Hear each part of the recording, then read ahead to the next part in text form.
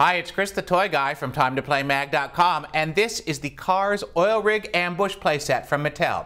Now, if you remember the action-packed opening sequences of Cars 2, you remember all the excitement as Finn McMissile tried to escape from Grem and his evil henchmen on the oil rig.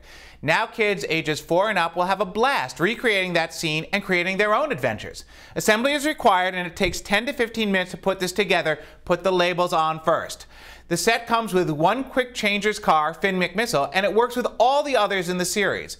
In addition to open-ended play, there are 4 areas kids will recognize from the movie. McMissile can ride up the side on the winch. You can flip over the enemy car. Driving down the ramp activates the double-barrel trap, or close the gate and make a dramatic getaway with the crush and dump feature.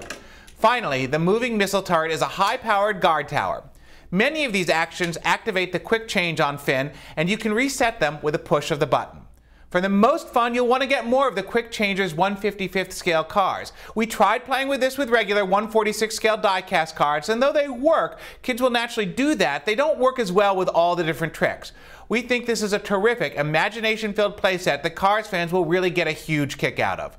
For more great Cars toys and the best toy reviews online, visit us anytime at TimeToPlayMag.com, your #1 source for all things play.